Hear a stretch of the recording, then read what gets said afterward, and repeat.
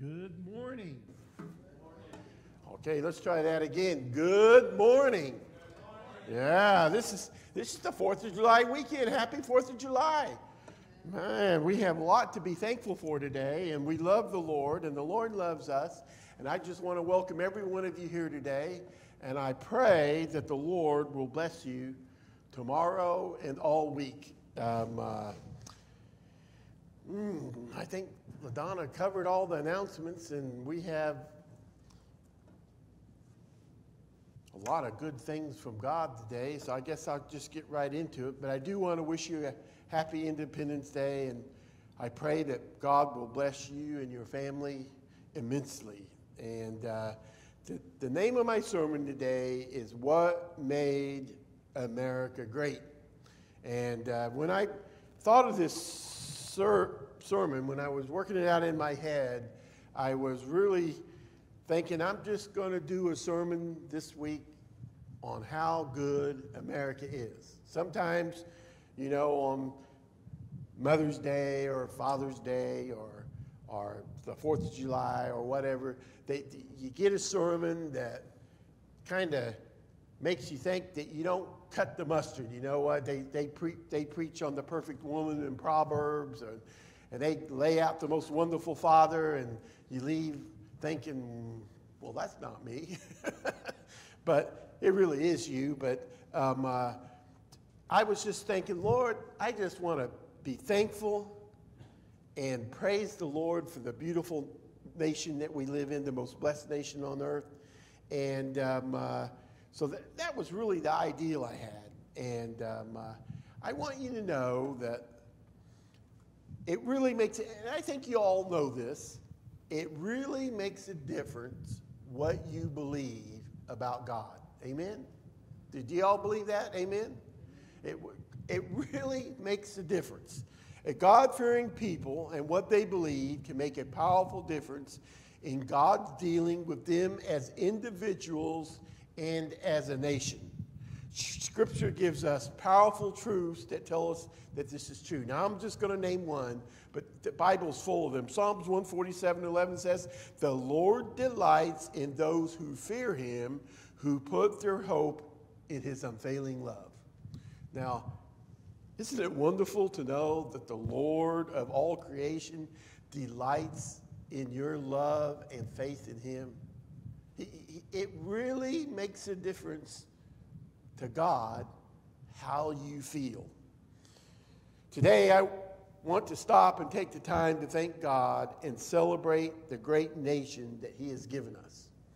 And as I was doing this sermon, the Lord kind of went on a different direction on me. And instead of just Thanksgiving, which we will have plenty of Thanksgiving, but there was a message, a real message that I felt like was from the Lord, and I'm going to share it with you today. There's many things wrong with our nation, but tomorrow we celebrate our nation's birthday and our independence. And I never went to a birthday party yet. I've never been to one. Maybe you have, but I never went to a birthday party where they bashed the birthday boy or the birthday girl, right?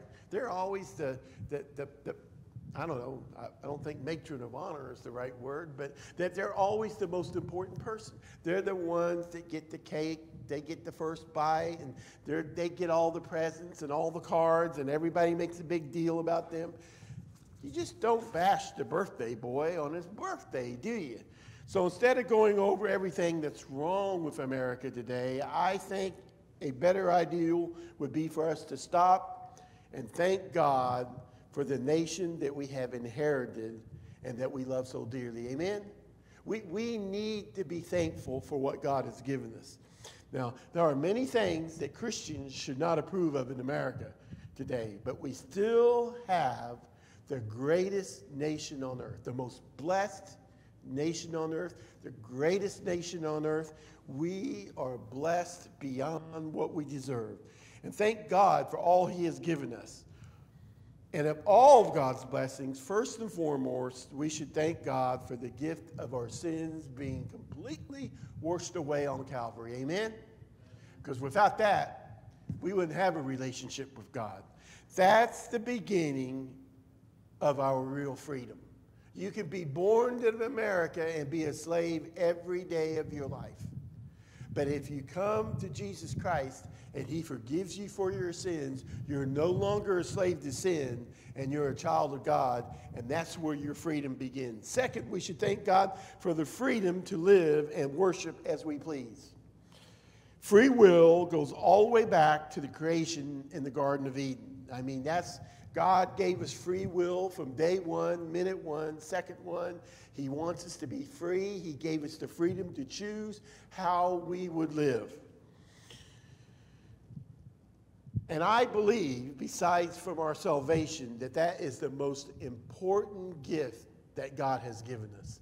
The freedom to choose how we will live and who our God will be.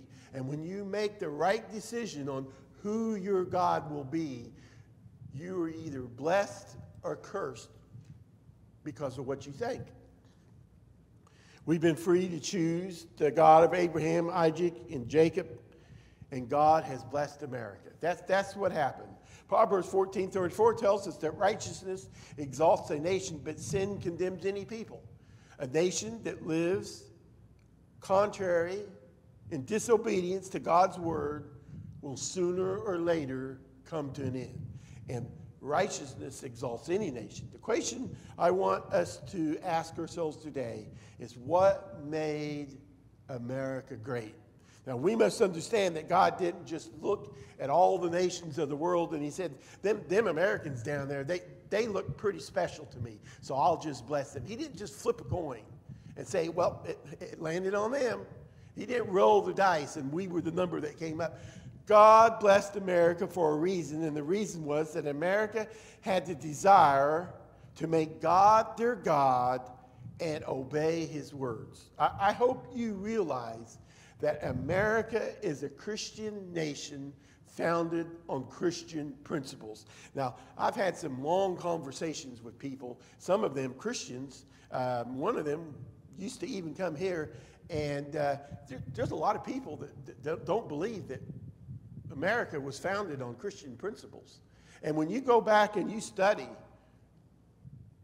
the history, the true history, I don't know how you could ever come to that conclusion. We know that God blessed Israel. God chose Israel to be his people. But I think it's fair to say that the ancestors of America, our forefathers, chose God to be their God. And because they did that, we have lived under the blessings of God almost ever since. And because they chose to love God, God blessed them, and he continues to bless us today. They were a group of people who loved God and wanted to live by his word and in a way that would honor him. There is multitudes of evidence that the founding fathers of this great country loved God. Around the top of the Liberty Bell, which was made way back in the beginning, way back in the 1700s, are the words, "Proclaim liberty throughout the land to all of its inhabitants." That is a word-for-word quote from Leviticus 25:10. So when they were starting out and they wanted to make this great bell that symbolized America, they put scripture right at the very top. That's where you find that scripture, right, written on the top line of the Liberty Bell. George Washington wrote, "It is the duty of all nations to acknowledge the providence of Almighty God, to obey his will, to be grateful for his benefits, and to humbly implore his protection and favor." George Washington also wrote, "It is impossible to rightly govern the world without God and the Bible." George Washington was a Christian. The signers of the Declaration of Independence, John Adams and John Hancock, on April 8th, 1875, now that's way back in the beginning, 1775, said, "We recognize no sovereign God, no sovereign but God, and no king but Jesus." These people believed in the Bible. Now, they weren't Nazarenes, because we know the Nazarenes don't even go back that far. And they may, I don't know if they were Methodists or what they were, but what we do know is that they believed in God, and they lived and governed America like they believed in God.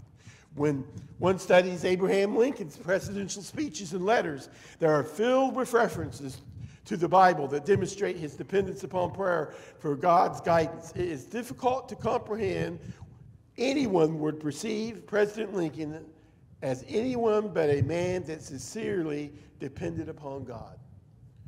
David Joshua Brewer, and you don't know him, but he was an associate justice at the Supreme Court way back in 1892. And he said our laws and our institutions must necessarily be based upon and embody the teaching of our Redeemer, which is Jesus, of mankind. It is impossible that it should be otherwise. And in this sense, and to this extent, our civilization, our nation, and its institutions are emphatically Christian.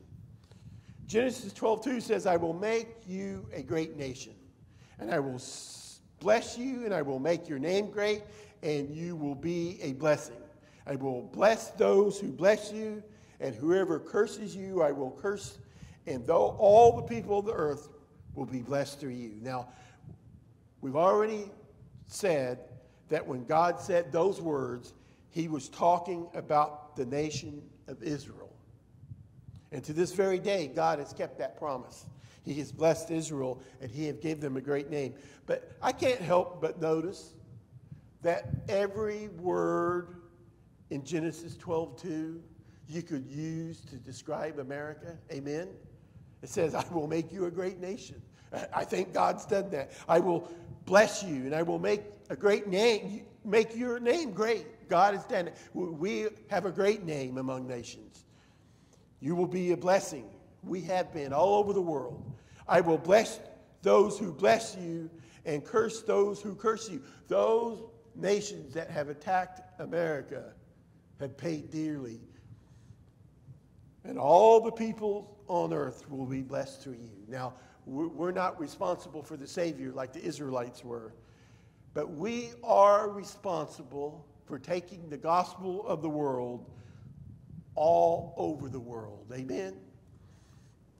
And look at Genesis 12:1. The Lord said to Abraham, go from your country, your people, and your father's house to a land I will show you. Now, this is just my opinion, but I can't help but notice that when God decided to create a new nation for himself, a new people for himself, he chose a group, and he took that group of people and he sent them to a land where they did not know where they were going. He said, Abraham, go. As you go, I'll show you where to go, and you just keep obeying. You just keep following my lead. He was starting over, making himself a new people and a new nation. It was a journey of faith, and when they obeyed, God blessed him. When the Israelites fell out of favor with God and into slavery in Egypt, when God redeemed them, I can't help but see again that he takes his people to a journey to a new land. That is exactly what our ancestors did. They got on a ship and traveled to a new world in search of freedom to worship God. They knew more about God than the Israelites. They knew more about God. We have more of God's word. We have the whole Bible today. Moses just had what God spoke to him.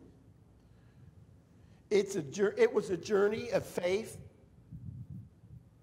to a place they had never seen before. Can you think of leaving your home, your family, and everything you have, and traveling to a place that you had never seen, that you didn't know where you were going, and you knew was wild? It took faith and courage to believe that their God had something better for them, even though they had no evidence to prove it. At least Moses had the word of God. God said, you go where I send you, and I will bless you and make you into a great nation. Our ancestors were saying that they were believing that if we honor God, then he will bless us. They had never been to America, or they had never met anyone who could tell them about America. They knew it was a wild, undeveloped land fraught with dangers, but they believed that God would honor their faith in him, and they traveled to the new world. What made these people wise beyond their understanding was what they believe about God and what their God would do for him. Amen? That's what makes Christians different from the rest of the world. What they believe that their God will do for them. There's all kinds of people. Almost everybody in America has heard the gospel message. They heard that Jesus died for their sins, that Jesus will forgive them for whatever they've done, that Jesus will make them part of their family. Why aren't they Christians? Because they don't believe.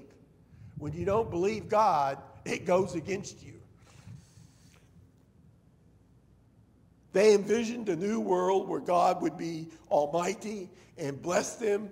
They believed that God could and would do this for them. I got to tell you, one of the things that gets me down is when I talk to people who say they're Christians and they limit God and what he can do. Amen? I want you to know that there's nothing that you need. There's nothing, period, that God can't do. And the difference on whether he will do it for you or not is probably what you believe is that he can do. Amen? Does that kind of make sense to you? Do you kind of see where I'm coming from? It tells us in the Bible that if we lack faith, God can do nothing for us. So if you don't believe that God can bless you, he probably won't. Even though we're all blessed under the umbrella of blessing that God puts over America. They obeyed the Spirit's leading and journeyed by faith to a new land of milk and honey. I think if you describe America, it's a land of milk and honey. We have everything we need here. Today, that land is called America, and we're the most blessed nation on earth. And we need to thank God for the people who risked everything for the chance to worship God and the way their hearts dictated. See, one of the wonderful things about America is written into our Constitution, into our Bill of Rights, is that we have the right, and it's a right given to us by God, and through the Constitution and the Bill of Rights, no one can take that right to worship God away from us. We all get to worship however we want. If you want to pray to Buddha, you can pray to Buddha. If you want to pray to Muhammad, you can pray to Muhammad. If you want to be a Satanist, you can be a Satanist. But if you want to be a Christian, you have that right. And that's what the people who came here in the early days had. They believed in God. Of the 103 people who sailed on the Mayflower, 45 died in that first winter. These people risked everything they had, including their lives, so that they could worship God according to the dictates of their heart. We should never let anybody tell us how or who to worship. Amen? Now, we all worship the Almighty God and his Son, Jesus Christ.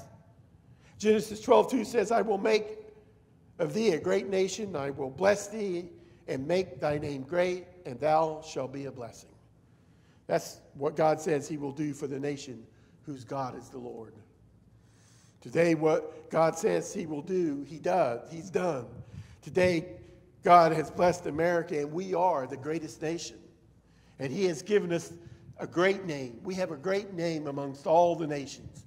Man, I can remember when I was in the Marines, and everywhere we went, almost, people wanted to take their pictures with the American Marines. Not just because we were Marines, but because we were Americans. I remember when I was in Korea, and we were right on the border of the demilitarized zone, and all the little Koreans, and I have some of the pictures in my picture album, wanted to get their picture taken with an American.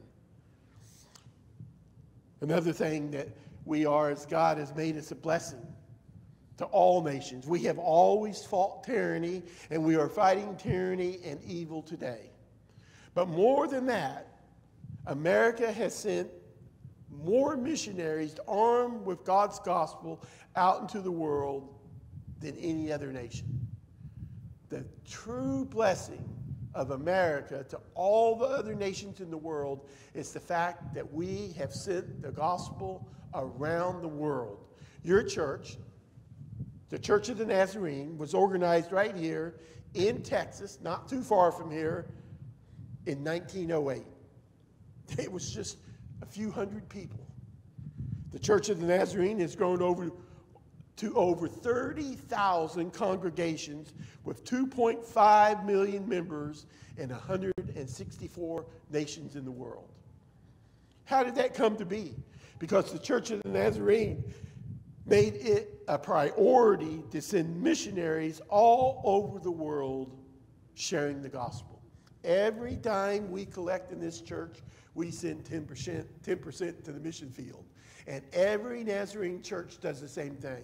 And that adds up to millions and millions of dollars that the Church of the Nazarene spends building hospitals, churches, and sending missionaries out so that the people around the world can be free from their sin. Amen? Now, this is important, people. I need for you to hear this.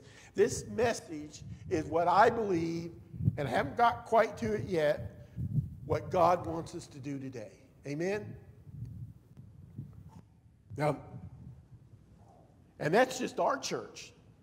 There's all kinds of other denominations who are doing the same thing, who are sending missionaries out into the world so that the world can be free from sin and slavery. What makes America great is our faith in our God and the belief that He will bless and honor those who honor Him. Our greatness is not determined by our leaders, our wealth, or our military. Even those things are byproducts of it. America is great because we have a great God, because we have chosen to obey His word as a nation. But today, many Americans are turning their backs on God and God's word and embracing radical lifestyles that do not honor Him or His word. Amen? Come on now, amen? I hope you all are agreeing with me because I'm preaching the truth. We should pray and ask God to turn this nation back into a God-fearing nation that we once were. We should vote for people who embrace the values that America was founded on. I was really long about Tuesday praying, Lord, where do you want me to go with this message? What do you want for your people? And as I prayed, I felt like God gave me the answer. What does God require of His people? What does it mean to do the work of God? And this is where God led me. John chapter 6, verses 27 and 29. Jesus tells us just what His work is in these verses.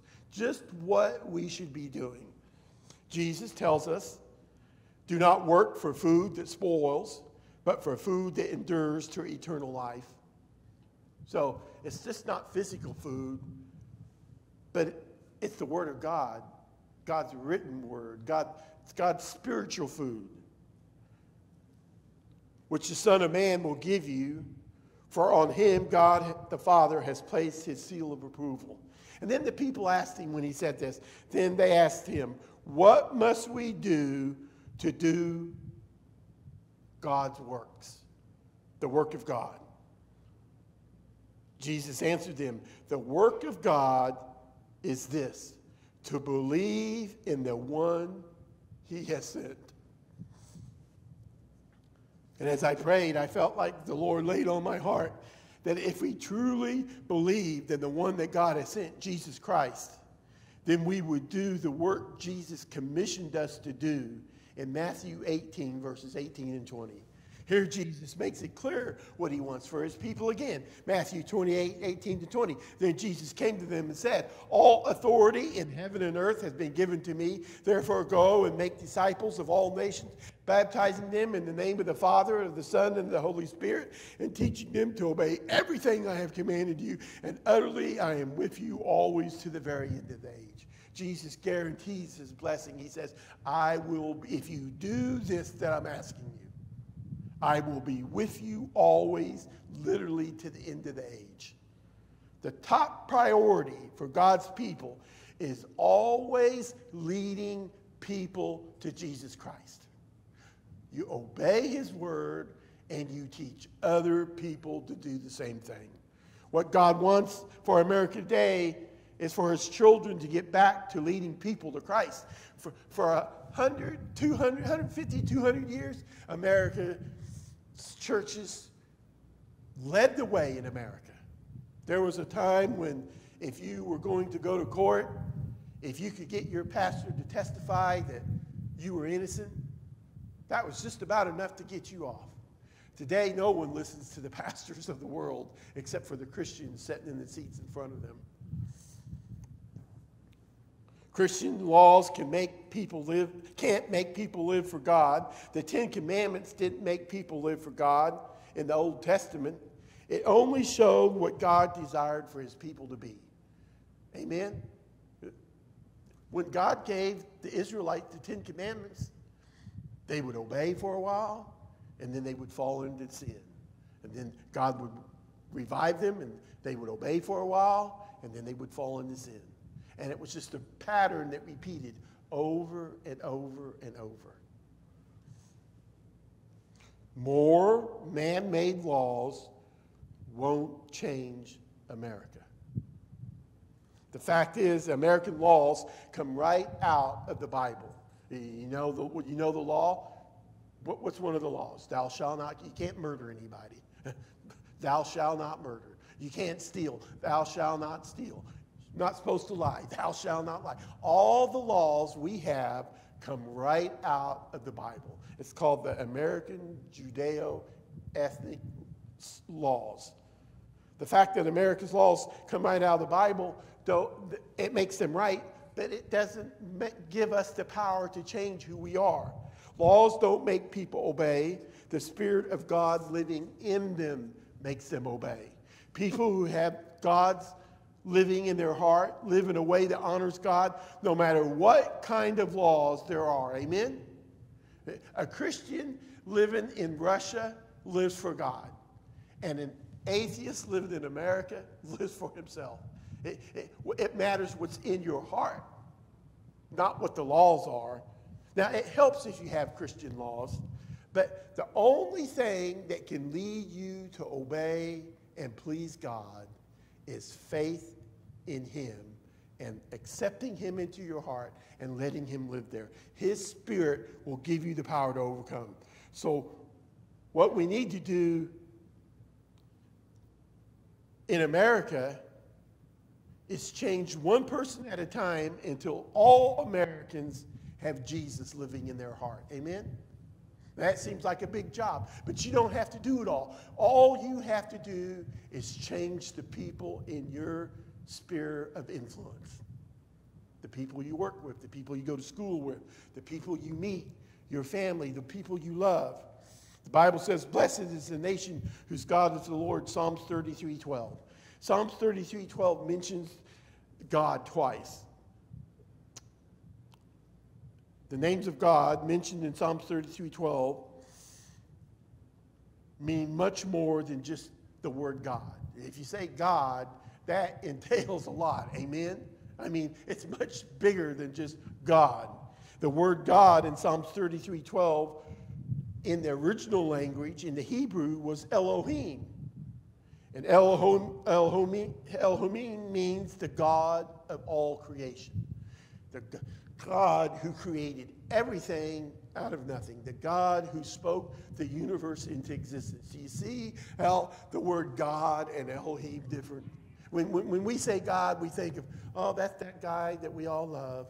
And when you say Elohim, you think of the guy who made the universe and spoke it into existence. All powerful, all knowing, no limitations.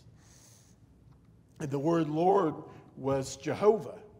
In the Hebrew language, Jehovah means Heavenly Father, Almighty God, the Supreme Being, the leader of everything.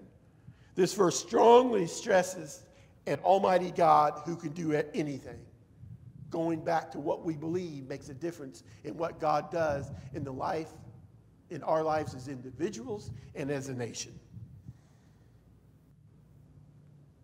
Our God can do anything, including transforming society one person at a time into God-believing people. Amen?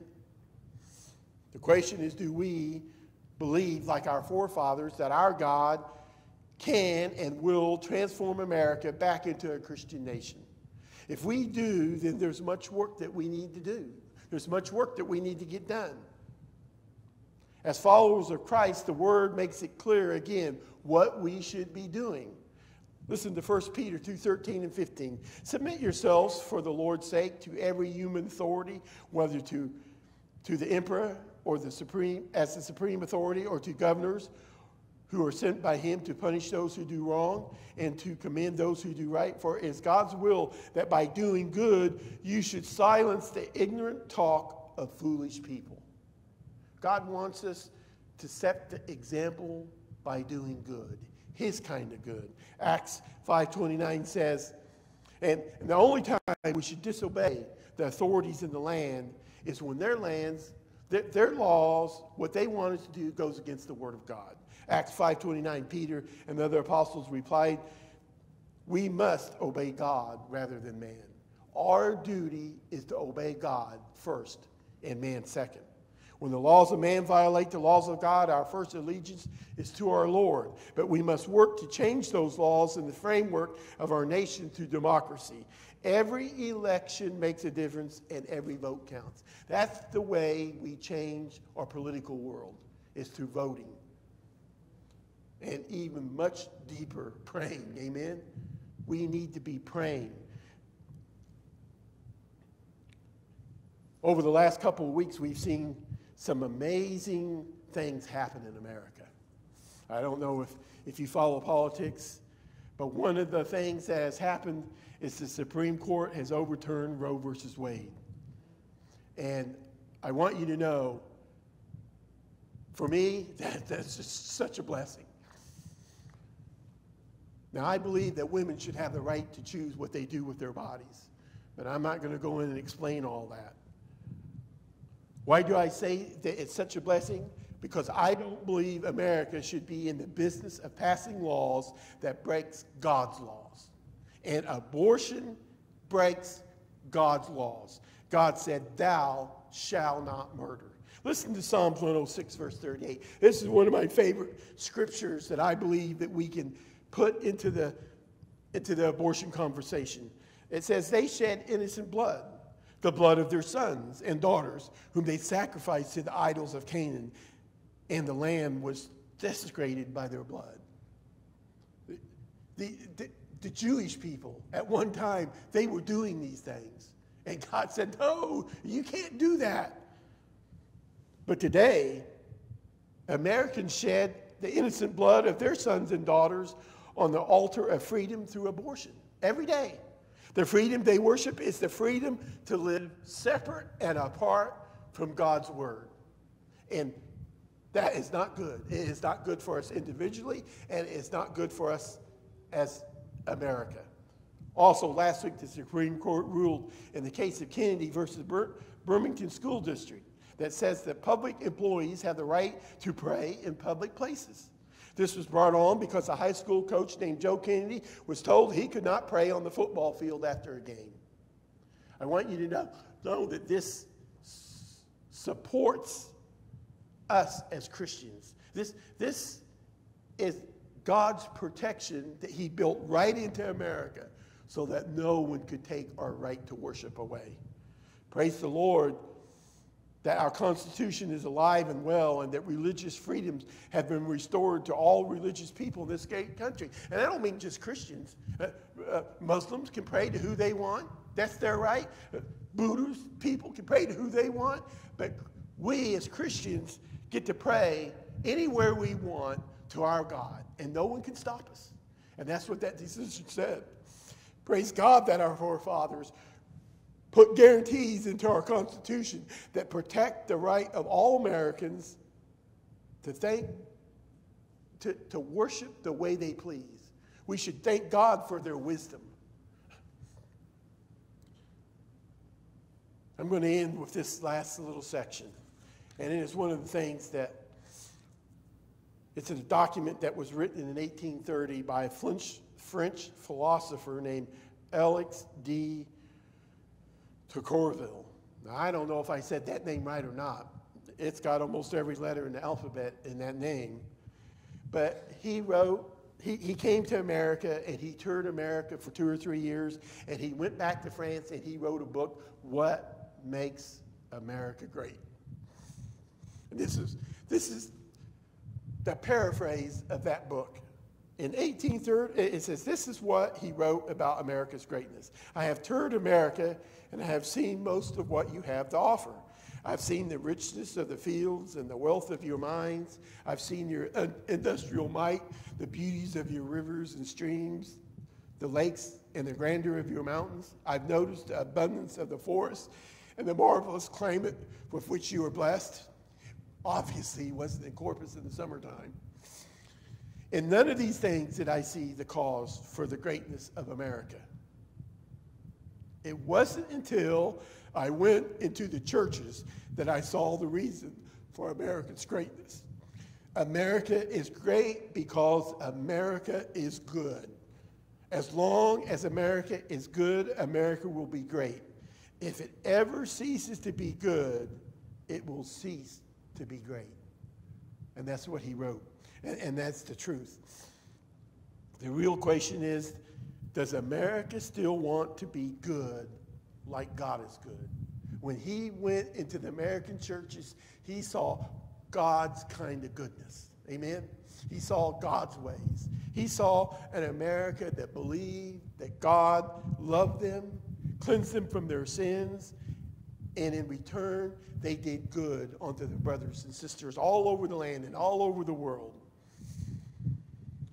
And do we as people still believe that the eyes of the Lord are upon this nation and that he will bless those who choose to do his will?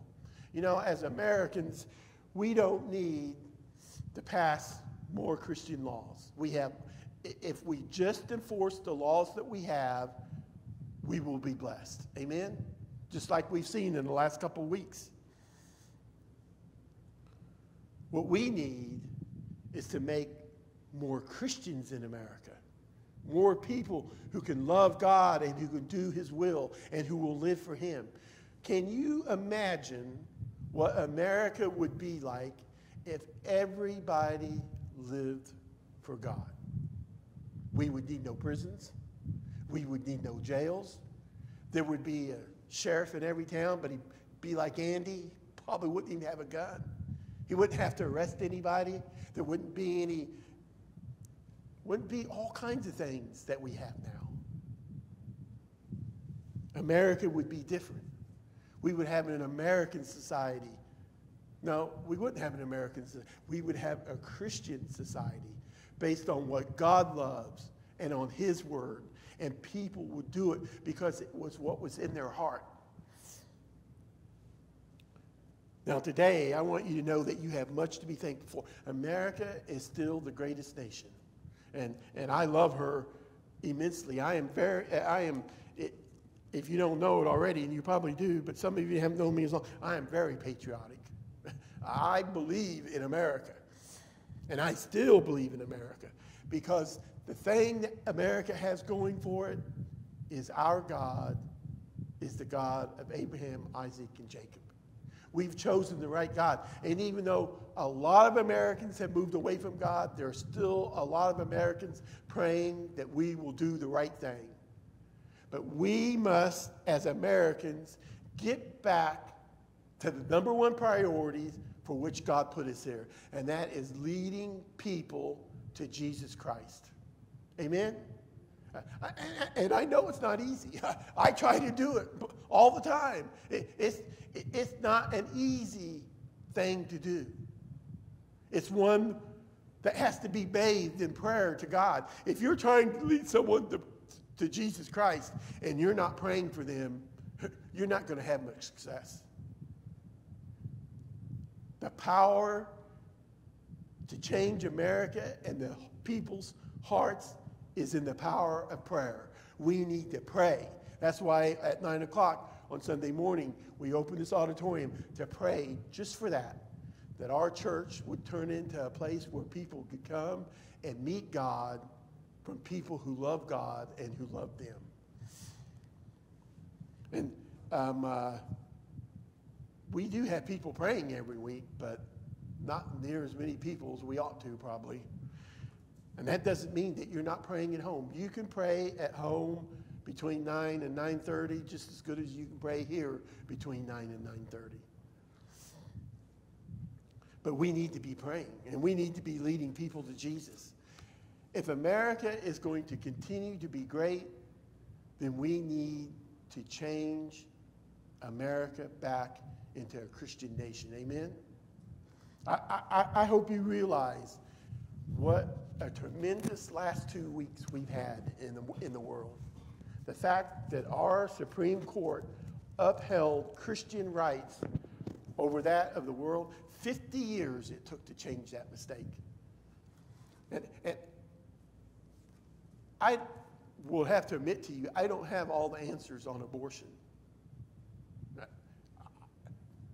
I know there's ladies who feel that they're in such a place that they have no other option. But then I also know that there's Christians who can come along beside those people and tell them the truth and be a blessing to them. That's what we have to do. We have to reach out and be a blessing to everybody. And some of those people will say, why did you do that? And then you can tell them, because Jesus loves you. Amen? People really don't care what you think. People really care about what you do. If you bless them enough, sooner or later, they'll ask you why you're doing it. Because that's not the way of the world. The world doesn't bless people for no reason. But Christians bless people because of their God tells them to. Love those people. Love those people to me. We pray people to Christ, and we love people to Christ. And if we'll do that, our nation will once again be great. Amen? I hope that rings true to you, and I hope you have a happy 4th of July. Let's close in prayer. Dear Heavenly Father, Lord Jesus, I love you today. I hope that we were hearing with our ears what you had to say to us. I believe that this message is what you want for every Christian in America, that we should be busy leading other people to Jesus Christ. And that's how we'll change America. And we don't necessarily have to be great, but you've made us great, Lord. And we thank you for that. We thank you for all the blessings you have given us. We thank you for salvation from sins and the freedom to live in the way that we choose. And we love you today, Lord. And we praise you and we give you all the honor and glory. In Jesus' name we pray. Amen. God bless you all. Have a wonderful 4th of July.